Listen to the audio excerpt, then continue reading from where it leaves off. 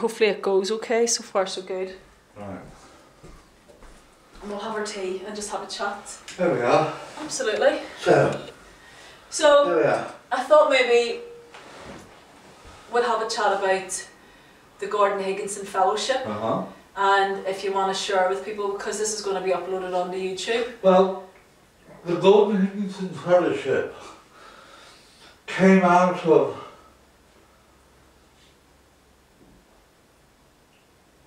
really an admiration for and a wanting to have a continuity of that name, Gordon Higginson, because Gordon himself was such a unique man.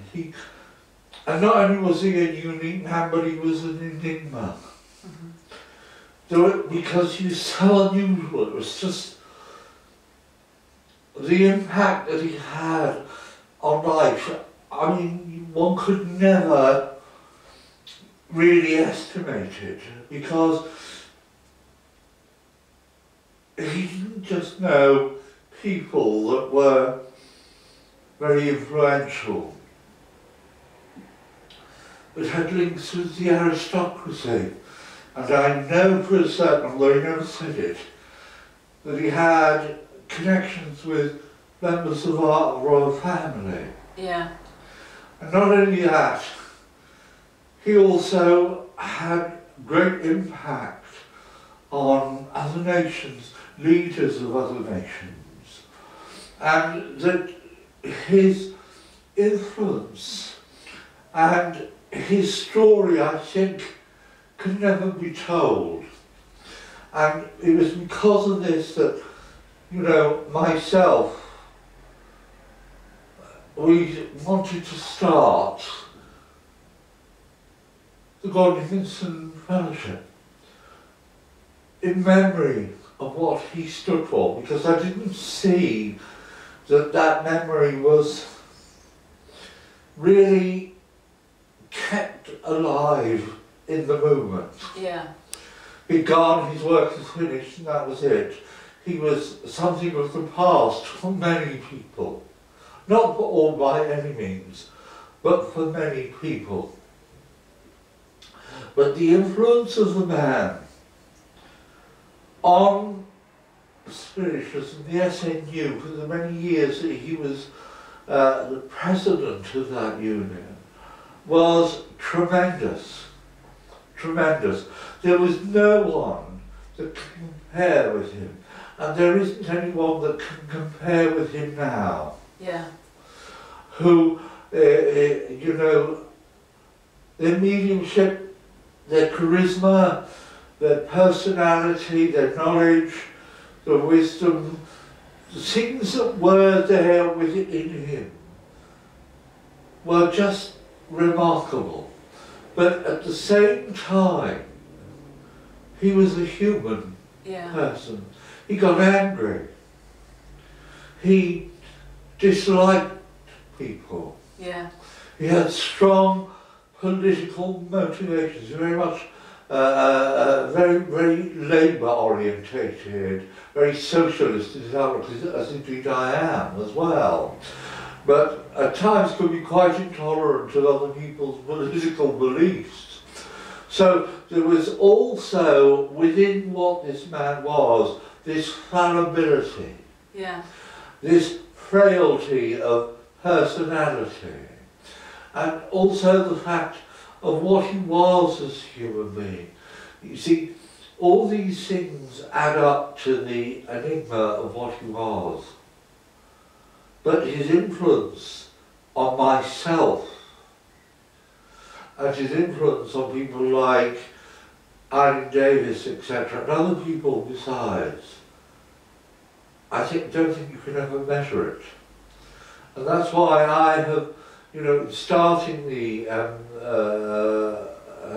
Gordon Higginson Fellowship, because I started it with Mark Webb and Stephen, and we got other people involved. And it was to keep alive what the man stood for. and hopefully we have. It's been a struggle, like everything new is a struggle.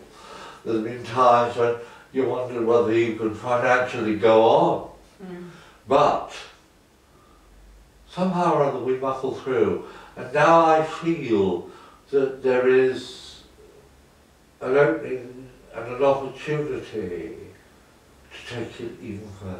Which is brilliant. Which will be marvellous, really. So what about, you know, obviously Gordon, his name, a lot of mediums these days may have heard of his name, and he's a pioneer, obviously, of spiritualism. So, and you had that contact with him. Oh, very much. And I know you were the best friends. So is there any nice personal stories that you'd like to share? Gordon could be very... You could never pin Gordon down to anything. But I remember I rang him up and I said, I desperately need to see you. Oh, he said, okay, absolutely. He would always say yes. And then you turn up and he wasn't there, but he'd say yes to everybody. It was like a pin in the middle of a poke. Where am I going to go? Where the pin that? And so we went. Yeah. Because you never kept a diary at all. You got other people to keep one for him, but never kept to it anyway. But you see, the point of it was, he said yes, come down. He said, because I'm at the hall, and I finish up the time that I'm at the hall, and I'm coming straight home to go to a committee meeting at the church. Go to Hazel's, which is his sister, and I'll see you there. About 8 o'clock, we'll have our dinner together first before I see you. So I said, okay. So I arrived, and I arrived about 7, and I knew Hazel very well, and knew his sister very well. And he said he'd be there for 8. Well, 9 came, 10 came, 11 came, 12 came, 1 o'clock he arrived in the morning. It was bright and his breeze. Oh, hello, how are you? Sorry I'm a little late. A little late?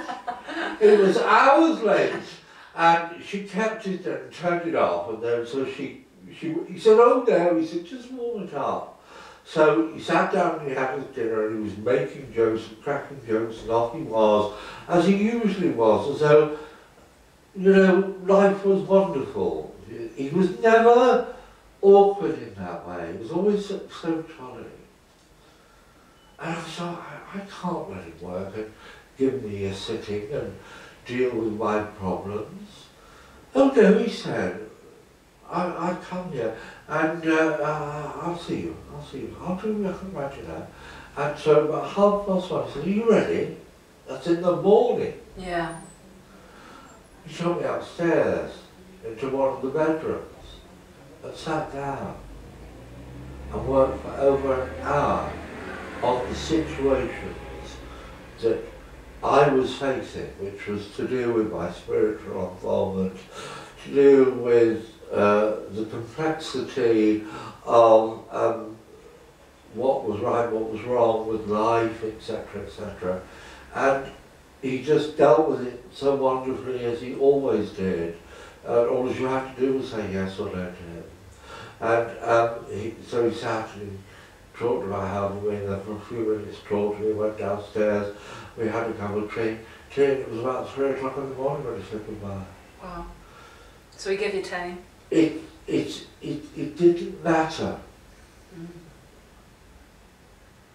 And what came over in that was the fact, it doesn't matter how busy he'd been. I mean, he'd been at the hall as well for a few days, taught there, done that, he'd been somewhere else and somewhere else, but he came back and dealt with his ministerial duties, as he would do, and as president of his church, and did that, and still came along to his sisters at 1 o'clock in the morning, had his meal, and still did the sitting and insisted on doing it. Because I had come down, that he wouldn't break a promise. You see, there was that in Gordon, that he was able to push aside his own personal wants and needs to serve other people. And then there would be times that he would, you know, say he'd come, and he wouldn't come, and he'd be somewhere else. And that's where there was an enigma, really. But at no time in what he did he not do it to serve and help other people. Mm. Yes, there were times we got mad at him because of some of the things he did. But in the end, you forgave him, because this man would achieve 300 odd public engagements a year, plus his work at Stansted Hall and his work as a minister and as a president of his own church. I don't know how he did it. So there was obviously a guiding force of power that was with him the whole time to get him through this, but do you feel today that mediums don't sit long enough to allow this power to develop? They don't sit long enough because, you see, Gordon could walk on a platform looking like a corpse because he was so exhausted and so tired. And he'd start to work with the spirit world, and you would visibly see him become pink. And that all the life would come back into him. And I can understand when he went through his strokes, when he spoke to Eric Hatton about losing his gift, which he didn't. Because, and he said to him, "But it's my life, Eric, it's my life." Because when he touched the spirit, no matter how bad he was, he came to life. So it wasn't just his life, it was his life. Because from a child he'd sat and sat and sat with his mother. Yeah. And she would take him off the platform and say, "No, it's not good enough, sit again, sit again." But even in the after years, when he was president of the union, he'd go around to do a church service, and he'd always arrive a couple of hours before and sit. Some people accused him that he did it so that he could find out information. People accused him of all sorts of things. But you see, it's so easy to accuse somebody so remarkable of doing something, and being fraudulent in this, something or other. I never found that. I never found, when I had a sitting with him or anything, that he would deal with anything that he knew of. Never. Never. And that always, always, he was at hand to serve, to give, to help, to encourage. And he did do it. There's no doubt about that. But you see, sitting for Gordon wasn't just a certain amount of time, but sitting for Gordon was the whole of his life. Because in that quiet, in that sitting, it allowed him to attune. And as he attuned, it refined what he was. This is why he was so great. This is why he was so brilliant. So what do you think that mediums are missing today from the likes of Gordon Higginson? Is there something that mediums are missing? They're missing the opportunity to know the greatness that can come in the life of someone who is an instrument of the Spirit. Because that greatness that was there with him was an inspiration. He inspired so many of us. Yeah. Because he had something. But the usual thing of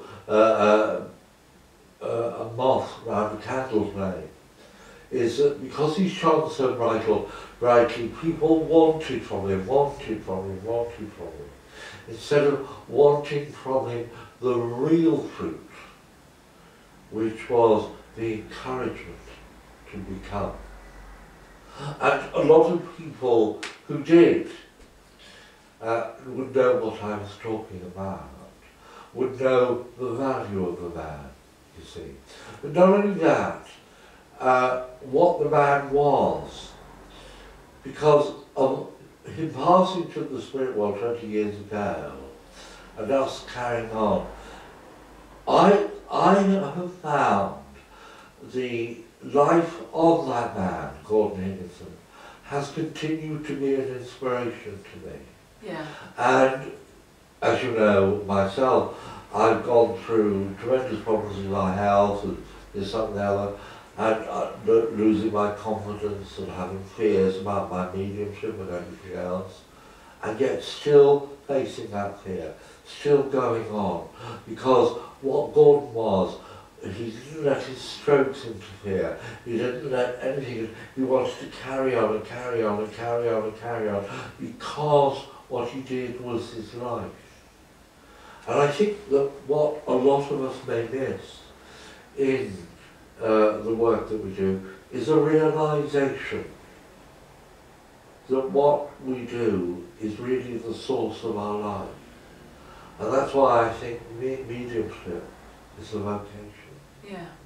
Because it's something that is part of you. You can't not be what you are.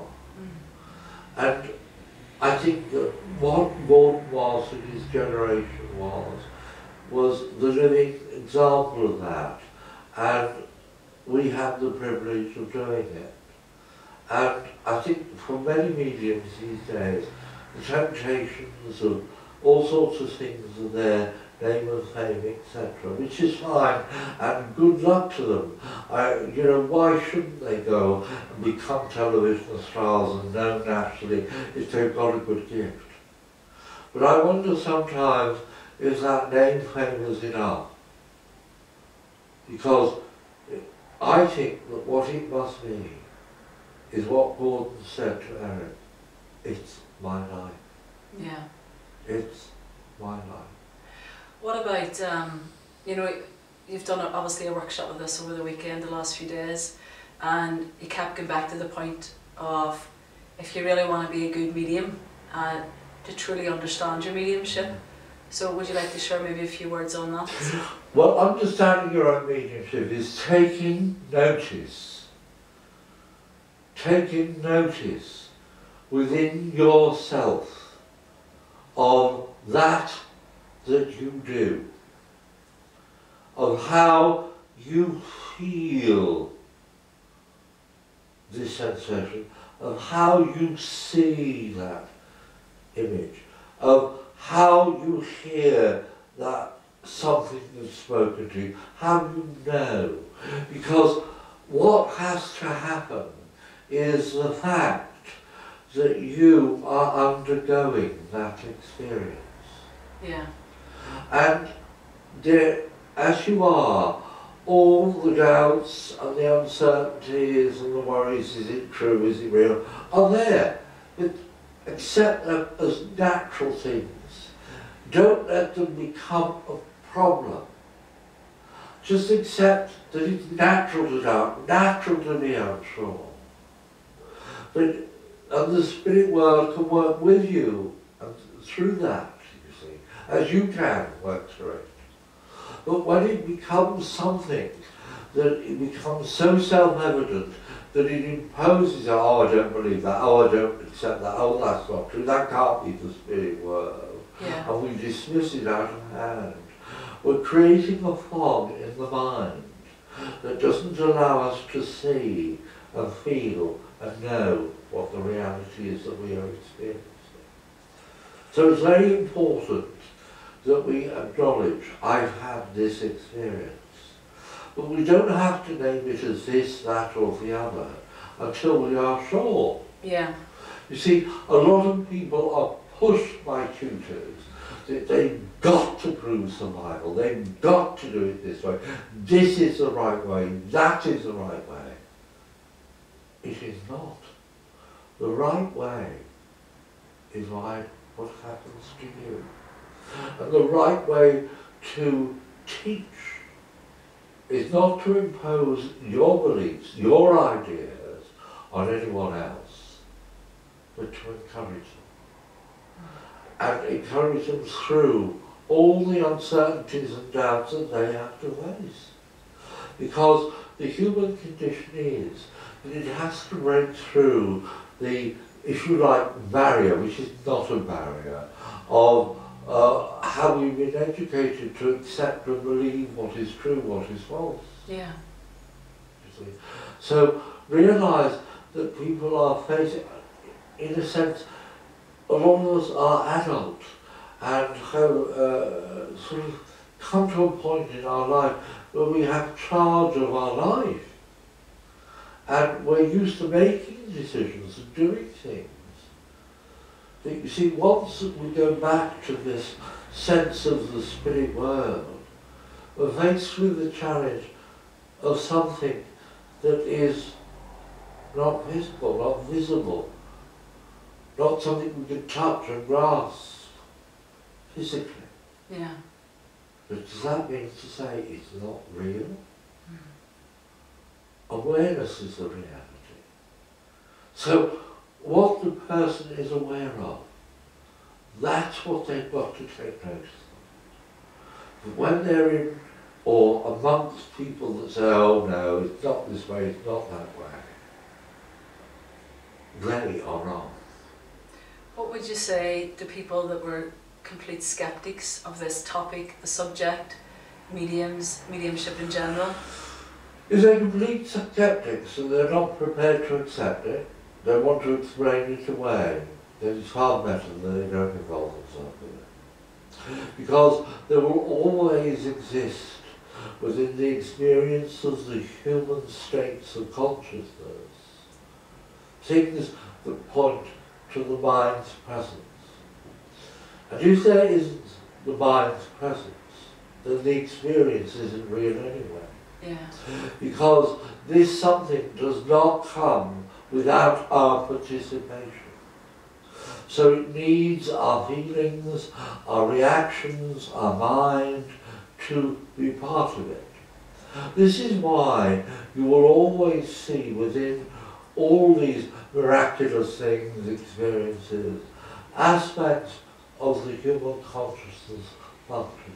Whatever they are, whether they're visions of the Virgin Mary or things that we as mediums do in endeavouring to give evidence. You see, a lot of people say that you and I would ask too many questions. But that isn't so. Because really what we're doing is, when we're getting we want to know if something is real. Yeah. And I suppose that's our lack of confidence speaking. Yeah. That you see, when those of us, such as you and I, and many others, who have at the heart of things a concern for the well-being of people, is that we don't want to make the mistake of the wrong thing, and of imposing the wrong thing.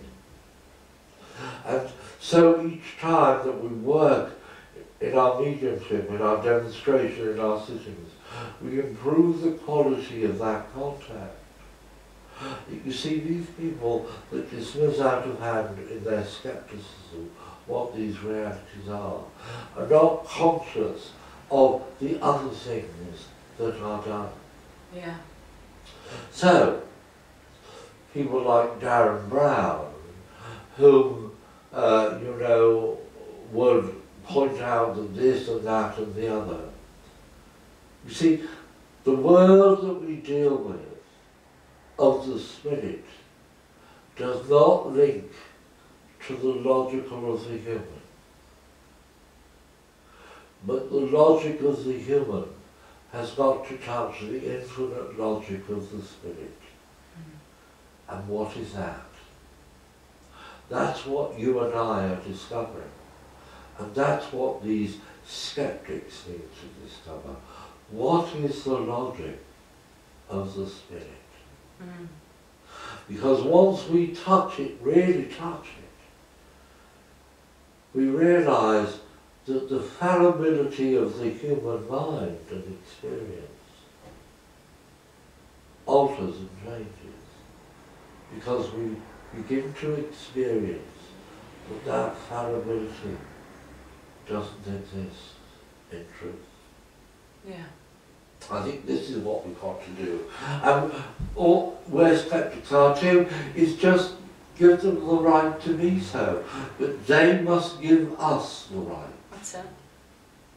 To be and believe as we be and believe. Because I know that I am not fooling myself. And the question is, Angela, are you? No. Well then.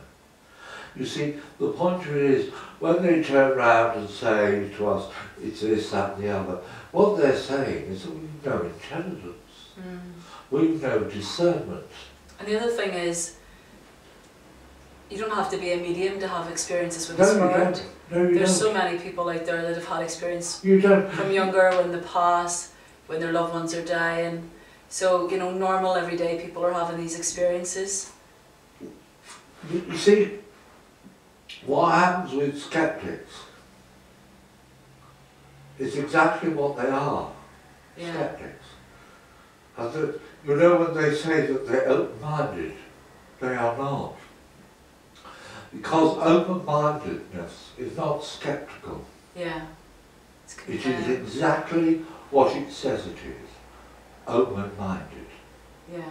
And therefore willing to permit something to prove or disprove itself by what it is itself. Not by coming up with reasons. We can come up with for reasons about everything.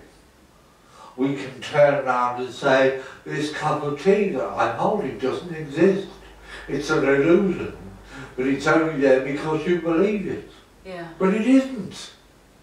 It's there. It's real. Yeah. Buddhists talk about impermanence. Impermanence means that everything changes. That's all it does. Yeah. And we as spiritualists, we as mediums know that this impermanence of human life carries on after we finish with human life. Because the breath that we breathe is the spirit that we are. And it passes from one state of existence to another. What happens there is still yet a mystery. It's true. It's true. I think that's what we've got to realise. And whenever we're faced with scepticism, whenever we have these people say, oh, it can't be, that's fine. Then it can't be, it isn't for them. But don't turn around and push down our throats what you believe or they believe to be true. Thank you, Glyn. That was lovely. Thank you so much. Pleasure. Great. Let's just hold on. Happy days, we've got it all.